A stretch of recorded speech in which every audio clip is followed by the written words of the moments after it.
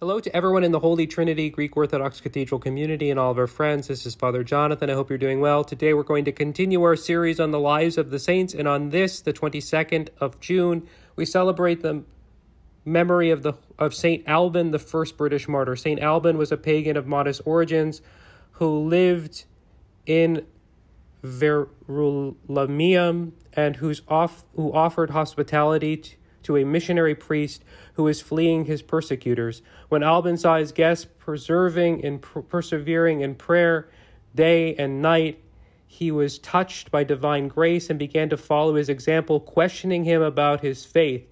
The teaching of the holy priest drove all trace of idolatrous superstition from his heart, and he received the illumination of holy baptism.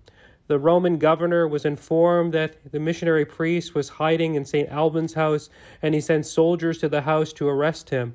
When they arrived, they found Alban dressed in the priest's robes, but the priest had fled. He put up no resistance when seized and was taken before the tribunal just at the moment when the judge was about to offer sacrifice to the false gods.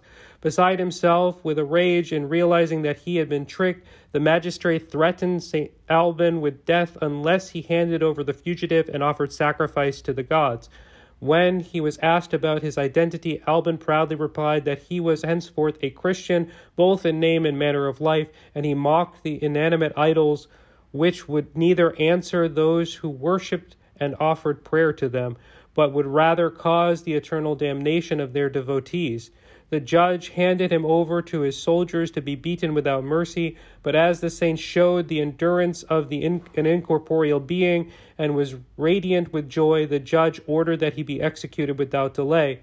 It is said that by his prayer, St. Alban allowed the crowd who came to be present at his execution to cross the river dry shod, not to delay his entrance into heaven by having to wait until they had passed across the narrow bridge that led to the scaffold. One of his executioners was converted by this miracle and declared that he was ready to be beheaded in the saint's place. Dragged to the top of a high hill, Alban, through his prayers, caused a spring to gush forth so that the crowd might quench its thirst.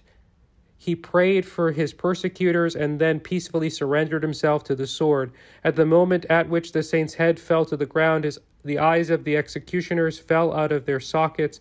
Before such a spectacle, the governor ordered that the persecution cease and that due honor be paid to the glorious martyrs of Christ. From that time, many sick people found healing at St. Alban's tomb, and his veneration spread throughout England, where he is venerated as the first martyr of that country, as well as in the rest of Europe. May, through the prayers of St. Alban, the first martyr of Britain, God have mercy on us and save us. Amen. God bless you. We're here for you. Don't hesitate to reach out, call us, email us, leave us a message on social media, leave us a note in the comments section. If you'd like to support this ministry, remember to like and subscribe to our YouTube channel and follow us on social media.